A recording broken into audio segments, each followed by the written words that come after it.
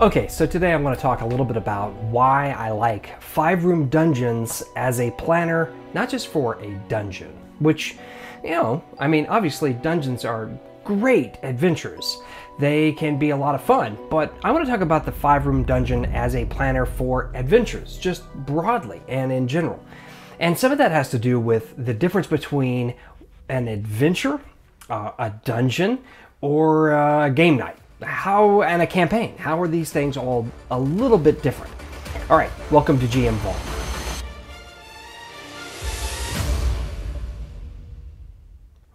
So I started planning dungeons with the 5-room style dungeons. I never really planned dungeons. I'm not really into dungeons. I'm more into, a great game night. That's really what it's about for me. How do you make a great Dungeons and Dragons game night? Right? That is what makes things exciting. If you've been watching my videos, you know that the thing that I think makes a role-playing game fun begins with one thing. There's so many videos on the internet, and I have so much respect for content creators and homebrewers and module reviewers and interviewers, all these folks on YouTube who create content about how to make Dungeons and Dragons or another role-playing game better than it already is. But let's put it down to brass tacks, as my mom used to say. It is about game night. You came together on whatever night that happens to be. For me, it's usually Friday or Saturday. And I'm telling you this as somebody who has been playing role-playing games for decades. And by decades, I mean like since 1979, 1980, around that time period, and then now. And somebody who's learning how to dungeon master, learning how to game master as I go along. Because I was never a GM or a DM back in the 1980s. I only recently came into it, so I've really had to embrace it with a different sort of approach. As I was working on my PhD, I just poured my life into getting my doctorate, just poured into it, read articles every day. It seemed like every waking moment was all about building my knowledge on the topic that I was writing on. Now I don't have that because I, finished that and got the big robe and I got the certificate and all that, and it's great. And there's another couple of letters after my name and a different couple of letters before my name. But what do I do now? And my kids are getting older, and I had some free time on my hands. I figured, well, I'm going to get my doctorate in Dungeons and Dragons and how to run a role-playing game. And I can tell you, I've never looked back. I love it. I love it. And I overdid it. Man, I over-tried to game master. I over-planned game sessions. And you've heard that probably in a few videos before. I'm nothing new about what I'm telling you there. Here's the thing. I think the difference between maybe the way that I look at game mastering and the way other folks look at game mastering is there's really only one goal. Literally one goal: a fun game night. If your folks come together and have a great time during your game, that's what it's all about. And I say that as a guy who game masters for folks who are in their late 40s and 50s. I mean, don't get me wrong, I've game mastered for people younger than that. But the main thing is, you only have so much time in your life, and you're devoting 3 to 4 to sometimes 5 hours to a game that's mostly up here. More than that, I do it in, it's not the best environment. I do it in a virtual environment on a virtual tabletop because the folks that I play with are in other parts of the country, 10, 12, 15, 17 hours away. And so we have to do everything online. It's a little bit awkward. We use Zoom and we use Foundry VTT. But the goal has to be, for me, how do you make a really fun game night? And so I go back to some basic rules, and I didn't invent all these. In fact, I've stolen them and gladly brag about the fact that I steal these great ideas. But I try to plan my game nights fairly simply. Did you meet somebody interesting in the game? A fun NPC, maybe even a fun PC, right? Did you go somewhere cool? Somewhere interesting and intriguing that gets your brain working? Did you have a good fight? a good battle of some sort? You know, was it a slog, or was it interesting and entertaining? And did you get something? Whether it was a piece of information that sort of, you know, cliffhangers you on to the next game, or something really cool you want to try out in the next fight, some loot or something like that, some gold you're going to use to buy something in town, something to hook you, if you will, for the next time you get together. But all of those things put together, those 4 things, make for a really fun game night. But sometimes it's challenging to plan all that out. And as you well know, an adventure, a dungeon, a city adventure, any of these adventures, they often can take 2, 3, sometimes 4 game nights to get through. Now, I am a big fan of Johnn Four's 5-room dungeon approach. The thing is, I don't see them as dungeons, and I don't think he does either, and I think a lot of people who use them go beyond just seeing them as a simple dungeon. But I see them as adventures. In fact, I plan all my adventures using Johnn Four's 5-room dungeon format. And by that, what I mean is, an adventure is a segment. Okay, so let's say your initial segment of being a great game master is game night. That's your first chunk that you have to think about. How do I plan that, make it fun, make it interesting, make it intriguing, make people want to come back and have a great time and bring some joy to their life? Because man, that's what we need, right? And then the second chunk that I think about whenever I'm planning is the adventure, right? So if I have my game night, then I have my adventure. And there might be several game nights inside one adventure, right? One adventure might be, I don't know, 4 game nights at the most, sometimes 3, sometimes 2, all right? And then an adventure makes up a campaign. And there might be a pile of adventures in a campaign, but usually somewhere between 24 to 48 adventures can be run in a campaign, and that's if you're planning on a long-term campaign. Some of the things I love about YouTube games that I like to watch, or podcast games, is they try to limit the campaigns a little bit, 12 games. You'll notice, of course, the most famous, Critical Role, he doesn't limit it at all. In fact, they go for years and years and years on these games, just 2, 3 years before they move on to their next campaign, which I think is a better way of doing it, because I think it creates a sort of long-term camaraderie that you want, that role-playing games, only role-playing games, can give you, I think. All right, so let's talk about how you would use the 5-room dungeon to plan out an adventure, all right? So your 5-room dungeon is pretty straightforward. If you haven't ever walked through one, I'm gonna walk through it now. All right, so you got room 1. In room 1, you have the entrance. The entrance needs to be why your dungeon hasn't been plundered before, or why the PCs are the heroes for the job. That's a quote from Johnn Four. What that means is it has to feel tough, otherwise the local farmers would have already gone into this place. So room 2 is the puzzle or the challenge, right? Here, you gotta noodle a little bit. It's usually a role-playing challenge or some sort of fun puzzle. There's so many out there on the internet that you can grab, and he's got great ideas as well. Then room 3 is where you throw them a curveball, right? They're making great progress, and then suddenly everything falls apart. They get split as a party, or there's a trap, or they have to start over.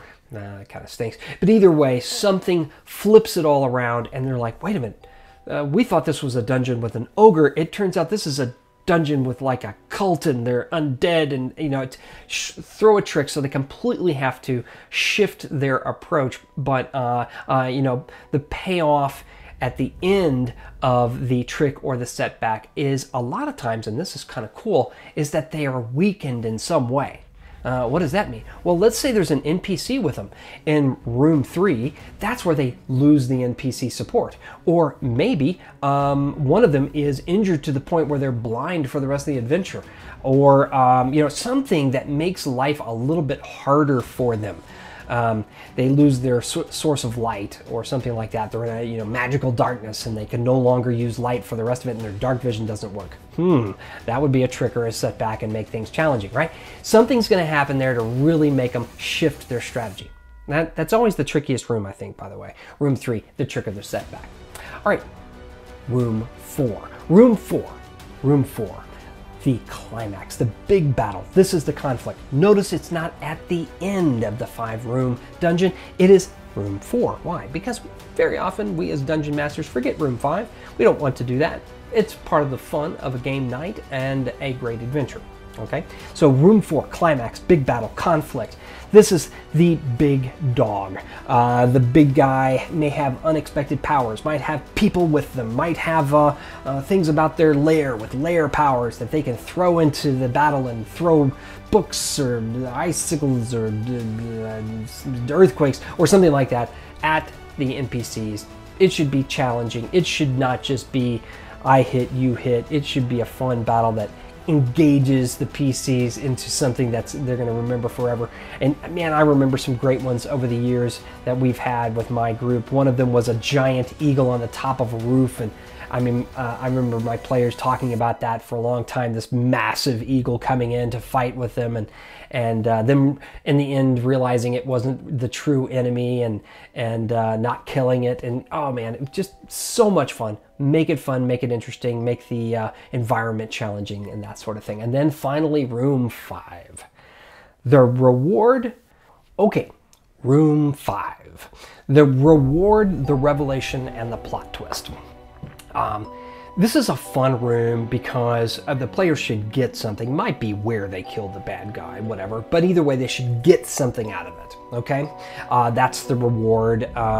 There's maybe a bit of a plot twist. Maybe there's 2 guardians in the room, or maybe there's another treasure, but this time they have a map to get to it, or oh my goodness, it turns out their favorite NPC has been behind it all along. Something like that should also be part of it. And that's the reward, right? The reward isn't just the gold or the magic items, but also some cool information that hooks them into the next dungeon, if you will.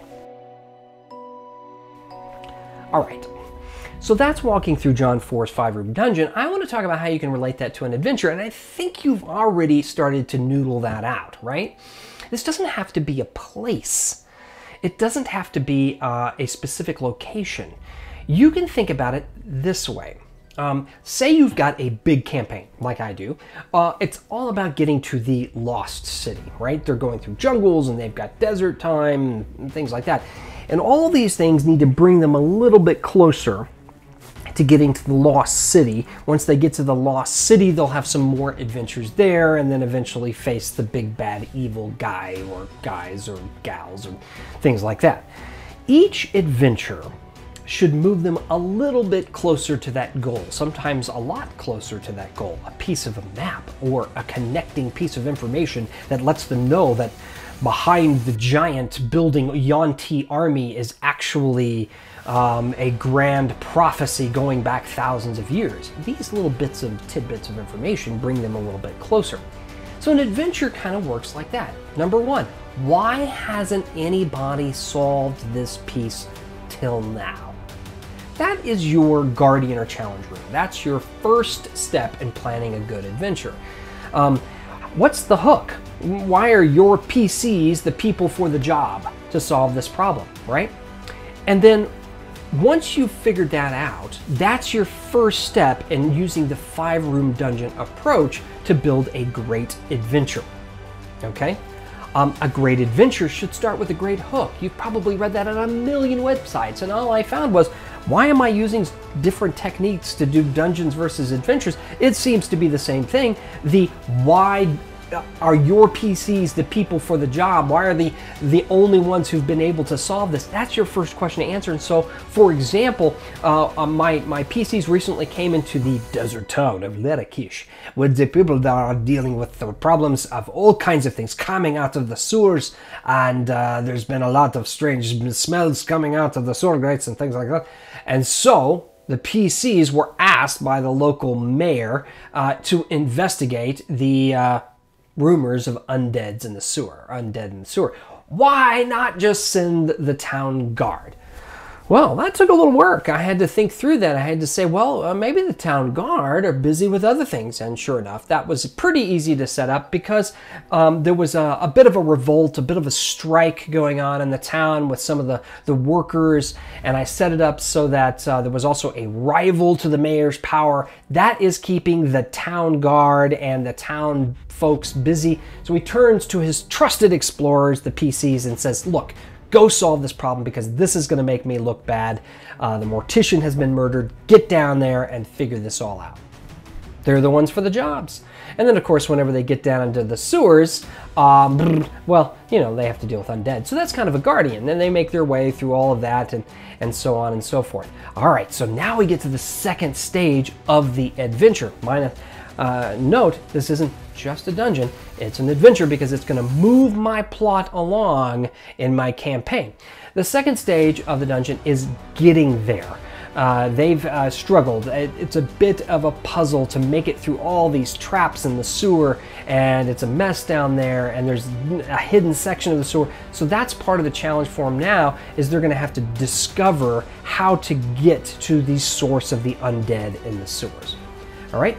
So now we've gotten to room 2, right? We got the real challenge there, the brain, the puzzle. In this case, it's just a pile of traps and negotiating the narrow passageways of the sewer with rushing waters as the storm brews above. Then the next part of this adventure is the setback, and in this case, they are going to lose something. They're going to lose their ability to cast some spells, or they're going to lose maybe their access to healing or something like that. So something is going to be lost, so they're going to have to shift their focus. And in this case, I'm actually falling back to the loss of their eyesight. So through the next section of the adventure, they will not have any vision. They will be completely in the dark, and they'll have to talk through how are they going to make it and figure out the location of the bad guys' hangout without vision. So this should be really challenging, should be a lot of fun, and it's going to keep them busy for a couple of hours. In fact, I'm not even sure we're going to make it through the adventure in one night because of that right there. They're going to have a lot of noodling to do.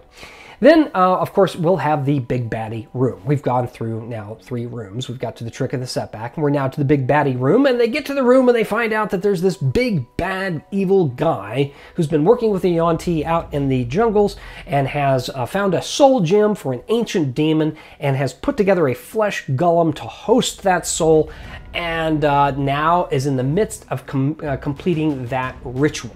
All right, so they're coming in the middle of the ritual, and if they do well, there's going to be some positives. If they move quickly and are able to stop the ritual, then the demon will come back, but it will not be fully powerful.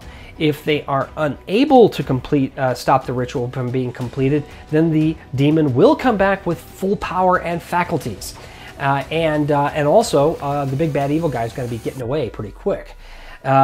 So that's a big fight. There is going to be a setback in the fight, so the demon is going to summon additional demons for them to fight, so that'll be challenging, right? And then they're going to receive the big reward to challenge, and this is where your 5-room dungeon truly becomes an adventure. A hook for the next part of your campaign, right?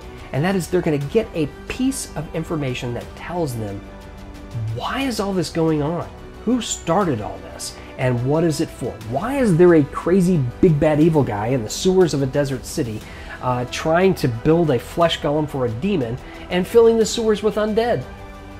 Well, that will be revealed in the final thing that they discover, and hopefully will push them forward to the next adventure choices that they have to make, because I have several of these in a pile, right? So I know the adventures that will be happening. There might be 5 or 10 of these things that I have planned. They can pick from any one among them, but this one in particular will lead them to 2 or 3 down a particular path. But they have some others in the past. I mean, they're 5th level, so they've got some other paths they may want to follow. I'm fine with it because I've built these in chunks. I mentioned that before. First chunk is game night. Second chunk is adventures, and adventures move the plot along in your campaign. that gives them agency. That gives your players the right to choose one way over another, right? So there's so many different things that they can choose from there. And the beauty of it all is that you feel fully prepared. It's an easy way to set up an adventure. You can plan one of these things out with bullets. You literally just a piece of paper with some bullets. I use Scabbard RPG Campaign Manager online because I can go back to it anytime on my phone or anywhere. I go in there and I will just list it out, right? I'll say room 1, room 2, room 3, room 4, room 5, knowing that it's not just rooms, it's more like chapters in my adventure.